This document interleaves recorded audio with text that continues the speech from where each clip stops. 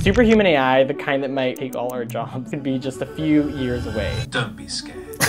Here's 3 reasons why. 1, the trends are pointing to it. AI is acing every test it takes. Here's programming, abstract reasoning, it just won an international math medal, and all of this is happening years before researchers thought it would be possible. 2, AI could start improving itself. Once AI surpasses humans at programming and AI research, it could accelerate the trends I just showed you. Basically, a smarter AI can build a smarter AI, which can build a smarter AI, in a feedback loop that researchers call an intelligence explosion.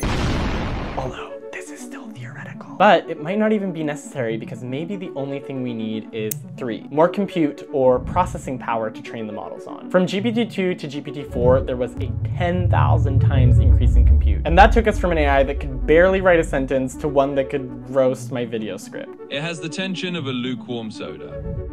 Brutal. With the literally hundreds of billions of dollars that tech companies are putting into data centers, we could have another 10,000 times jump by 2030. What will AI be capable of then? Punching up your joke so they actually land. Anyway, all of this might be wrong and it'll actually take decades.